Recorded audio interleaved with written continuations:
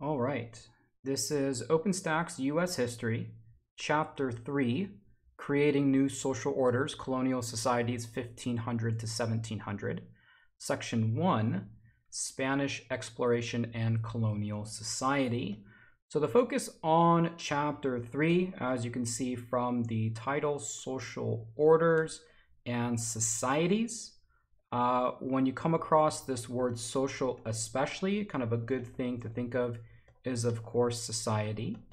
And historically speaking, it's kind of like, what do we think about how everyday people experience history? You know, a lot of history is about important people like presidents.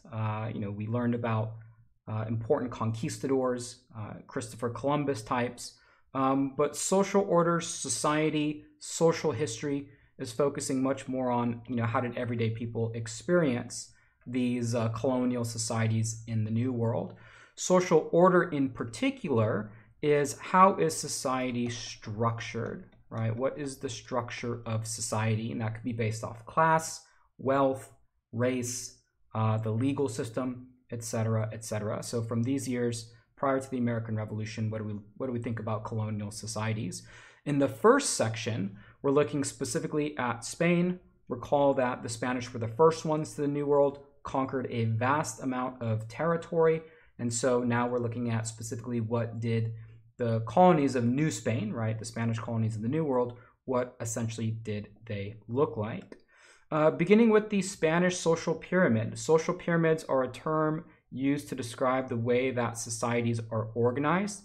Typically, we use this pyramid because your elite classes will be at the top. They're fewer in number typically, and your maybe lower classes are at the bottom, which are typically larger in number. So the pyramid is a good way to illustrate this. And in fact, in the case of New Spain, which was the name for the Spanish colony in the New World, the social pyramid was very much organized in this way.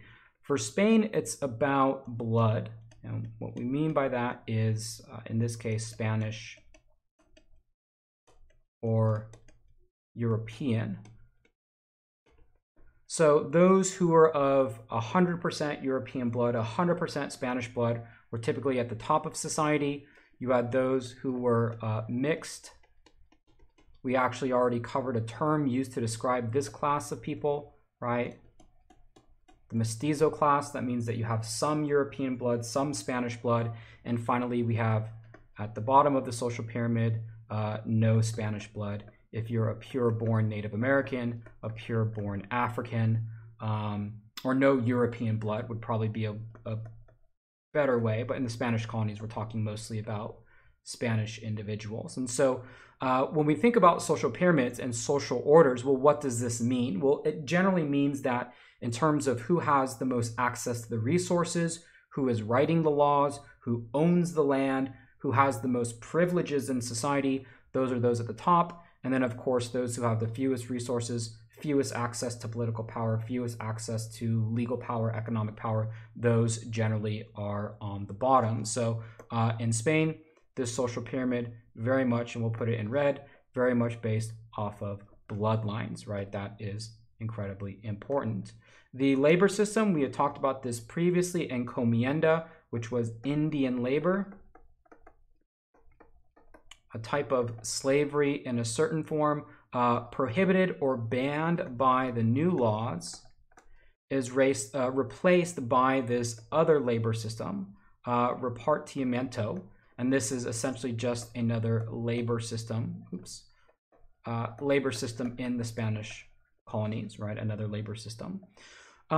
In North America, we want to focus on two areas because, after all, this is a United States history class, and although it certainly would be interesting to talk more about Spanish possessions in South America and Central America, there's a whole history there. We're going to focus more on North America to understand and better understand the development of what eventually becomes the United States. And it's important for us to know that when it comes to a Spanish presence in North America in these early years, right, specifically between 1500 and 1700, Spain has two kind of large presences or presence in North America. One is in Florida and one is in New Mexico. And this first section, chapter 3, section 1, goes into a little bit more detail about what happened in those areas. St. Augustine, Florida, we want to think more about a military purpose here. The Spanish create a fort. In fact, you see it right here. This is a Spanish fort that was created in Florida to protect their land and protect their assets. We also see a conflict between the Spanish, who, in terms of religion, we should know that they are primarily Catholic, and a group of Huguenots, which are French Protestants. Again, recall the Protestant Reformation, the conflict between Protestants and Catholics, and that there's ongoing wars going on between Catholics and Protestants back in Europe. And what happens in the late 1500s in Florida is that French Protestants attempt to build a fort there, Fort Caroline, in which the Spanish discover and massacre or kill the inhabitants that were not willing to convert back to Catholicism. And so this massacre that occurred at Fort Caroline, it was the Spanish massacring the French Protestants for encroaching upon their territory. It really helps us drive home this point of old world conflict translating to the New World. And that very much is a major theme, that for what's going on in Europe between Protestants and Catholics, the war that's going on there, that spills over into the New World in instances like Fort Caroline and the conflict which occurred there. But what's different in the New World than in the Old World is the role that the indigenous or Native American population plays. In this case, it was the local Timucua Indians that were displaced by the Spanish in Florida. This is going to be a reoccurring thing. We'll go ahead and write displacement. Because in all of these instances where Europeans arrive into the New World, there is an indigenous population, and those two sides often come into conflict with one another. This was a illustration here at the very top, demonstrating and showing the Spanish ship. I'll go ahead and get a different color so you can see it a little bit better. Here's a Spanish ship, and it's showing or illustrating how the local indigenous population is fleeing from this. This further fueled, and this was a term that we talked about last chapter, this further fueled what was called the Black Legend. And this, of course, was the story of how the Spanish had mistreated the Native American population, giving justification to Protestants to further become involved, like the Huguenots, like the French Protestants that did. We also get a little bit of a peek into some of the ways that the Spanish attempted to guard their possessions. Sir Francis Drake was an English pirate. And in fact, the purpose for the Spanish to build something like this at St. Augustine, Florida, was to prevent and stop English pirates, French pirates, whatever type of pirate it was, from stealing, of course, the Spain's most valuable asset in the New World, and that was silver. Again, so coming back up to this point, St. Augustine, Florida, we generally want to think about the Spanish having a military presence there, right? Guarding their possessions in the New World.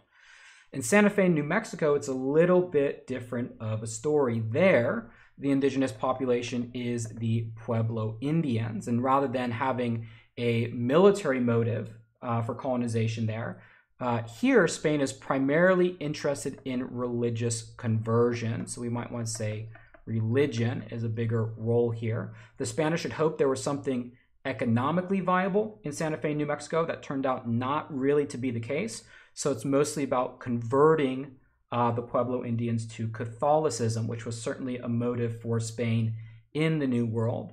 Here, like in other places, the method of conversion was often harsh.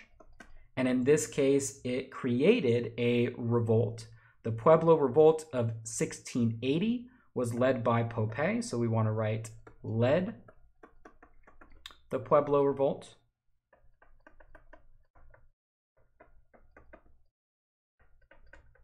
And the Pueblo Revolt of 1680 was in fact successful in expelling Spain from the region for a certain period of time.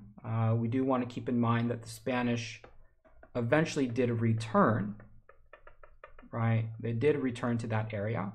But in the case of Santa Fe, New Mexico, it was the effort by the missionaries there to harshly convert the Pueblo Indians. Popeye, the leader, led a revolt, kicked out the Spanish, and this kind of goes to illustrate or show us the continuing clashes between the New and Old worlds.